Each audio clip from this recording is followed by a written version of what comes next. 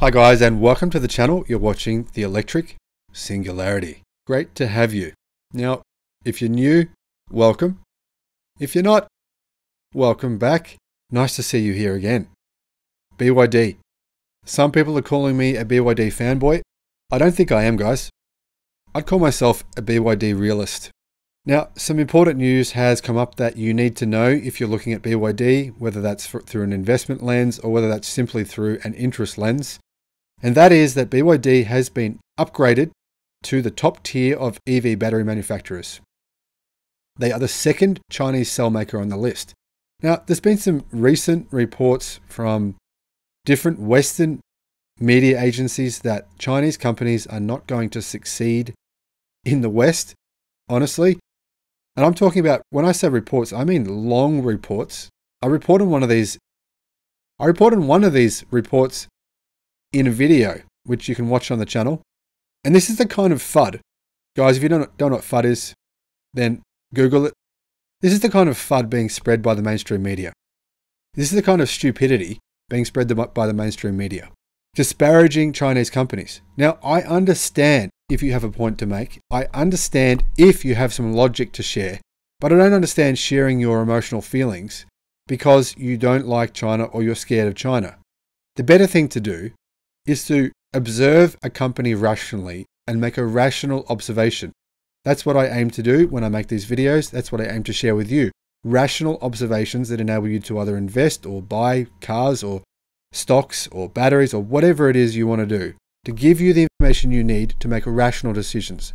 I'm not going to sit here and just talk nonsense to you because I'm scared of China or because I don't like China or I don't like America or I don't like France or I don't like whatever country or person or car maker or whoever it is. I'm going to give you objective information. Now, BYD is a company to be reckoned with, fanboy or not. It's irrelevant, guys. Fanboy or not, they are a company to be reckoned with. And I'll tell you one reason why. 12 months ago, they made a decision, and that decision was they wanted to become one of the world's biggest battery suppliers. Now, 4 years ago, they were the world's biggest battery supplier. True. And CATL, since then, has been, for 4 successive years, the world's biggest. Part of the reason for that is BYD is not CATL. Yep, obvious, I know. But BYD, remember, make many different things. Cars, trucks, buses, a huge range of variants within those three categories. Batteries, computers, chips. The number of things that BYD makes is far greater than probably any one person who doesn't work at BYD fully understands. They've branched out into a huge number of fields. CATL, what do they make? Batteries. Ford, what do they make? Cars. So, BYD actually do a lot more than you realize. Now, like I said, 12 months ago, BYD decided that they needed to focus more on batteries. And what impresses me about this is that last year was a down year for batteries. Yep, because of coronavirus, demand shrunk last year for batteries. However, BYD still recognized the fact that over the next decade, battery demand would significantly increase. And I mean significantly, I mean explode. Now, all of you watching this know this. You're not idiots. You know battery demand is going to explode. But the question is, how do we make enough batteries to supply that demand? Now, obviously, there's many companies, existing car companies, saying all kinds of things.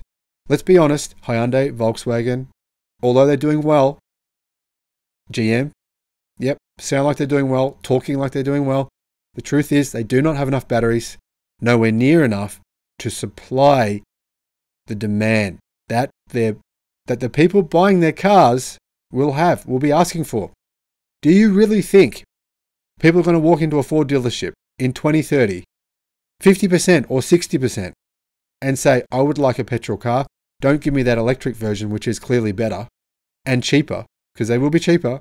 Give me the petrol one, which is more expensive to own, more expensive to run, more expensive to replace the brake pads, more expensive to fuel. Yep. Way more expensive to fuel, way more expensive to service, and I'm going to have to pay more for it. It's not going to happen. Ford, BMW, even Volkswagen, all these manufacturers are not planning. They're not planning for the future.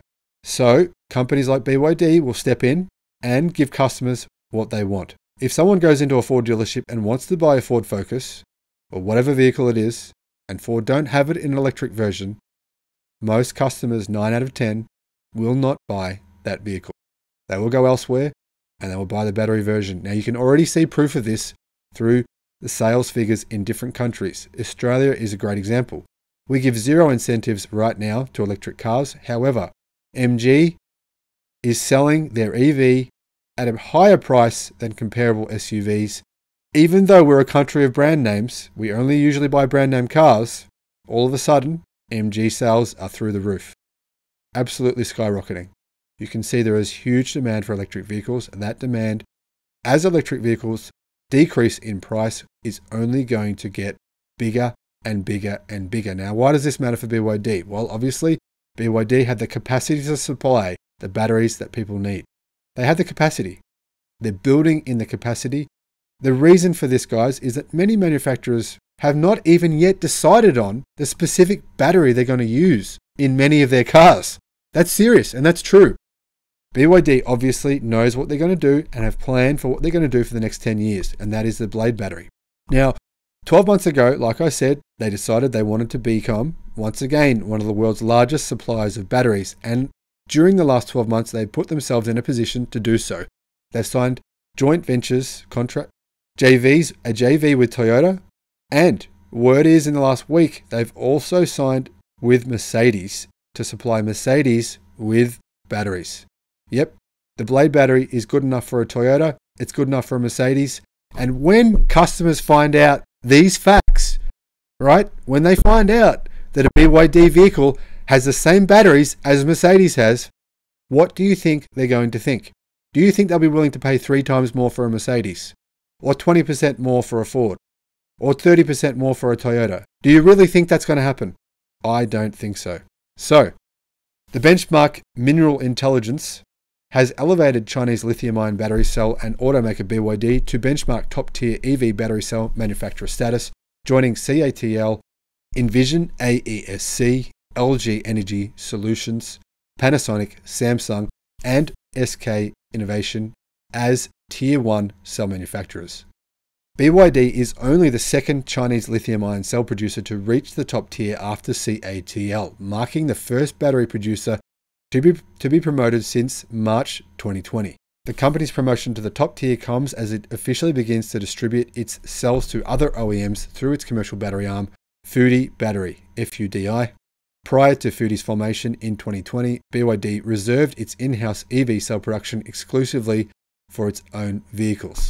Benchmark noted that Fudi cells have been qualified by several automakers. In combination with BYD's existing global EV and e-bus manufacturer status, this meets Benchmark's requirements to promote the company to Tier 1 status. Benchmark said that BYD will offer nickel-based and LFP chemistries to its customer base through Fudi while continuing to focus on LFP cathode chemistries for its own electric vehicles. To support its own requirements and that of its new and growing customer base, BYD is ramping capacity. Its most recent development was announced in April 2021, when the company said that it had started Phase 2 expansion of its cell plant in the Bishan district of Chongqing, Sichuan, which is set to reach 35 gigawatt-hours, a significant increase on its initial 20 gigawatt-hour plan. Data from Benchmark's latest lithium-ion battery megafactory assessment shows that BYD will have 170 gigawatt-hours of capacity in the pipeline by 2025, all of which will be concentrated within China. So you can see BYD is taking battery manufacture very, very seriously. When BYD has enormous demand for its vehicles, do you honestly believe this manufacturer will continue to provide batteries for Mercedes, Toyota, and any other companies that it has agreements with? Guys, I am extremely skeptical that that will happen. I believe BYD will grow very quickly. Once it starts selling the EA1 outside of China, they'll realize there is demand for many millions of this vehicle, and BYD will focus on its own battery supply. This will put them in a huge position of competitive advantage versus other manufacturers who obviously will have to get battery supply from other companies and pay a premium to do so, as there will be enormous competition for the world's battery suppliers. The lithium iron phosphate BYD currently produce is extremely cost effective, it's virtually fireproof, and it is very space efficient. It doesn't take up a lot of space within the pack. Only 20% or less of space is wasted, whereas in some other vehicles it's up to 50%. And it can do over 3,000 cycles before coming anywhere near 80% degradation, or I should say 20% degradation down to 80%. That matters. The perception that this battery will last for over 1 million kilometers easily will be one that will help BYD into the future to sell these batteries. Obviously, we can see evidence of that with their JV with Toyota and Mercedes. Clearly, this battery is a good battery, the kind of product people will want to buy. And I'm telling you now, BYD is undervalued, and by 2030, this stock will have at minimum 5x, maybe 10, with a PE of about 90 versus Tesla's PE of around about 650. Don't get me wrong, I've invested heavily in Tesla, and I believe in the company highly.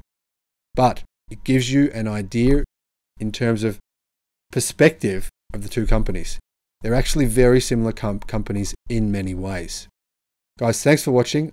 I look forward to bringing you more information about BYD when I have it. When I hear of any more JVs or any more launches in different countries, I'll bring it out as soon as I can. I'll see you on the next one. Bye-bye.